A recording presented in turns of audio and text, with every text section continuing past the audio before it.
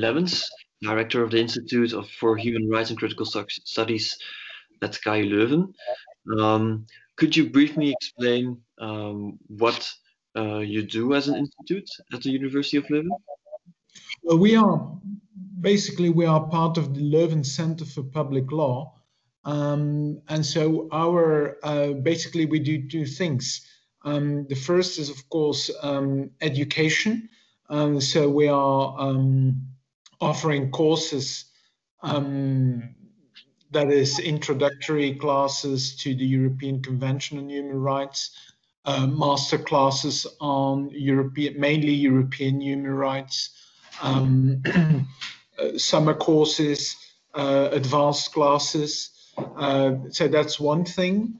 We cooperate, of course, within the educational context with international programs such as the European Master on Human Rights and Democratization in Venice. And secondly, of course, we do the research. And so this means PhDs on human rights issues, ranging from human rights in a migration context to more conceptual work on the relation between human rights and so-called human obligations, to human rights in the popular culture, and so on and so forth. So that's a vast area. But since we are related to the public law department, we have a close cooperation with the constitutional law department. And so that's a little bit our focus is human rights as constitutional rights and European Convention rights. The human rights on the UN level is more incorporated into the international public international law department, whereas human rights as in the European Union is a matter for the EU law department. Okay, well, it's great that you made a good introductory.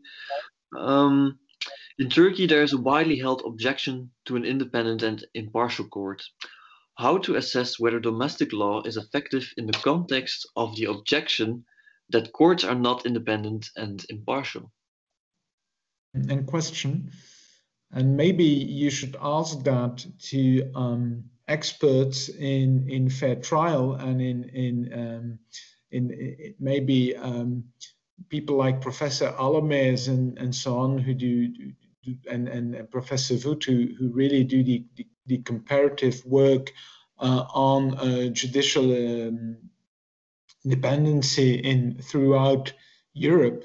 Within the Council of Europe, there are standards and standard setting mechanisms for that.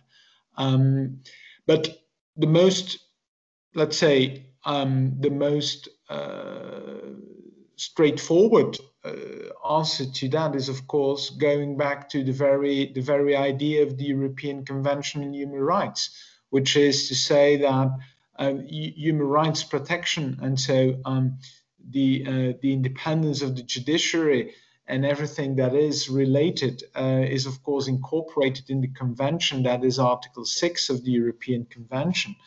And so it's in the first place up to the national authorities. They are under the obligation to provide citizens with an independent judiciary. And so it's the first thing is having a strong, I would say, a strong constitutional commitment to such independent judiciary. And in the second place, of course, should there be any problems, it's for the Strasbourg court to come up and to assess whether there are problems of independence. And the Article 6 case law is, although it's not the field I'm most active in, but of course it's a case law that is very important and extensive and deals with questions such as independence of the judiciary. And you have cases on structural independence. You have cases on the, let's say, the more subjective, the personal attitudes of judges, and so it functions, of course, well. That is to say, I think that where there is a national commitment, constitutional commitment to these values, I think the Strasbourg system works well.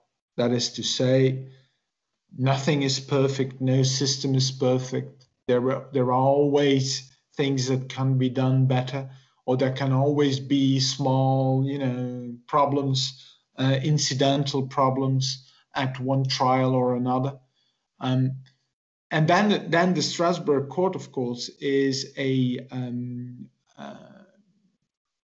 very effective, I would say, a very effective arbiter, so to say, just to indicate and say, there you have a problem, or this should be done differently. And since there is this constitutional commitment, since these states do adhere to the underlying principle, they may very well integrate the Strasbourg finding. They may change their legislation, even if sometimes they may disagree with the Strasbourg Court on that particular point. But they can still say, it's okay. We have a different view on that. I mean, as lawyers, we all know that it's never black and white. But the system is like that. Okay, Strasbourg locuta, causa finita. If they say you have a problem, well, then you change it. And this is how things go. And sometimes states may be very, very happy to change, and sometimes they're completely indifferent, and sometimes they may say, well, this is a little bit exaggerated. This is here, the court is going too far, but okay, we'll do that because you're a member of the club and you respect the rules. So the problem will be there where you have states, and this goes beyond your question on legal or judicial independency. Cases where states, although they are part of the Strasbourg system, have serious doubts about the system, the way it functions, do not share the Strasbourg view, and do not have that strong, I would say, constitutional commitment. And that's where you get clashes between the human rights approach as defended by Strasbourg and national traditions. So in the case of Turkey, that would be the case. Well, I suppose that at present, of course, with Turkey is a very complex. Turkey is a very complex case because it's an old member of the Council of Europe. So there is they're there for decades.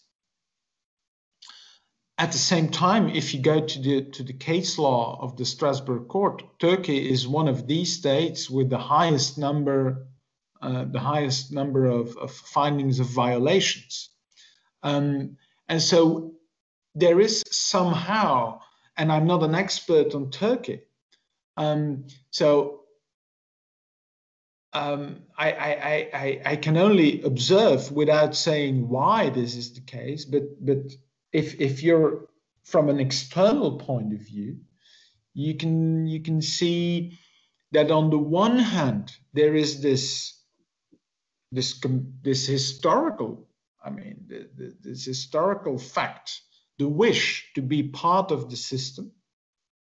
I mean, they're really almost, they're not exactly founding fathers, but they're there for decades. And on the other hand,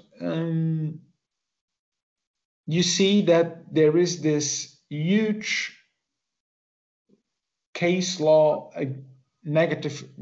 case law against them with findings of violations.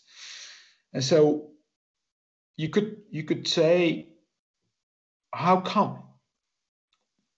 And maybe this is because, but this I don't know, huh? But maybe this lays bare a kind of tension within your society,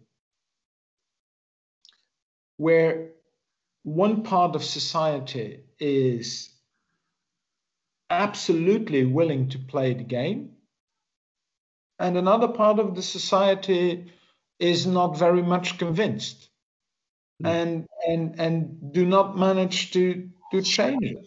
And so this is a case for Turkey, but one could, I mean, you can see sometimes on a much, how should I say, on a much more on a much smaller scale, or in more specific contexts, you could see that some states do have problems with some issues.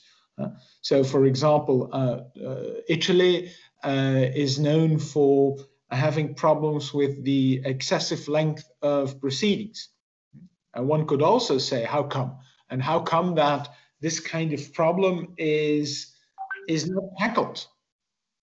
Okay. Now, no one would call into question, of course, the commitment of Italy. Okay. Well, it's true, but okay. Okay. Austria, what strikes me with Austria is that there are, and maybe this is a mere coincidence, but there are a lot of issues on freedom of expression. Mm. Now you ask people in Austria, how come? Well, yeah, no. Belgium has Article 6 issues. So maybe it's not for lawyers. Maybe the only thing a lawyer can do is to see, well, I see something. Why I see what I see, or what is at play, that is something I think for sociologists or for people knowing really the country experts to explain what you see. So I'll be going on to the next question. Do you think human rights in Turkey and the Middle East will improve? What steps should activists and governments undertake to ameliorate human rights in the region? I think once again, to go back to the previous answer, you should ask that to people that really know the field. I have no knowledge of the field, of the countries, the context, political, social, cultural context, to say something that very sound on that. You also see that what is very much at play is, of course, a bigger geopolitical context. So once again, I'm not a as a Belgian constitutional scholar and expert on the European Convention. I don't know whether I can say very relevant things there. But there is one thing that I think we need to bear in mind, and that is that, and that goes a little bit for many countries where you see that there is a kind of backlash, where human rights are questioned, or where you feel that authorities are stepping back. I don't know whether this holds true for the Middle East. Maybe this holds true for Turkey. And that is the very difficult exercise in keeping countries on board, continuing the dialogue with countries, and pushing it too far.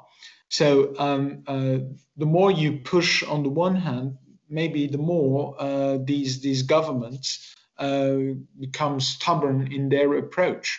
And I'm not sure whether there we are moving forward.